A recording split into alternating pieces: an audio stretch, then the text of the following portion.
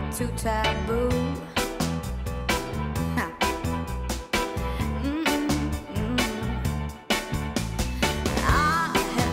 Hi, my name is Sura Yekka.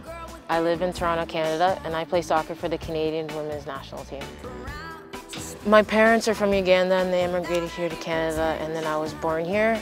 I love my background. I love the fact that I'm from Africa. It's a different story. I'm proud that I am, and I'm not ashamed of it, but at the same time, I'm also Canadian.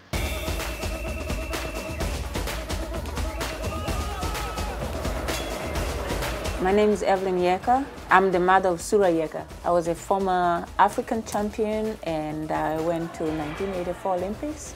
My own experience, I always told them hard work. They need to train hard. If you can train hard, then they actually gain more competition will be easy. One thing that, out of everything that mom has taught me growing up, it's the most important thing is probably work ethic. Like, you won't go anywhere no matter what you're doing.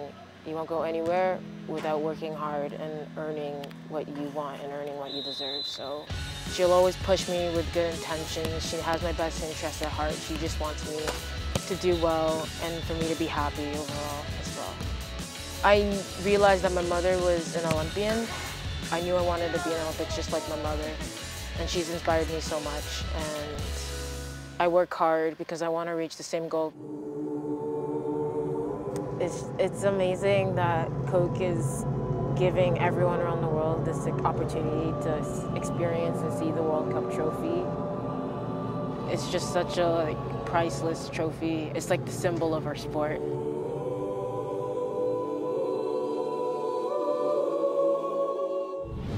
Oh my goodness!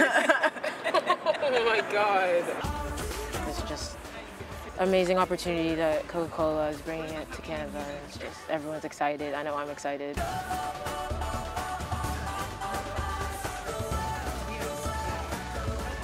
Copa do Mundo, Copa do Tudo.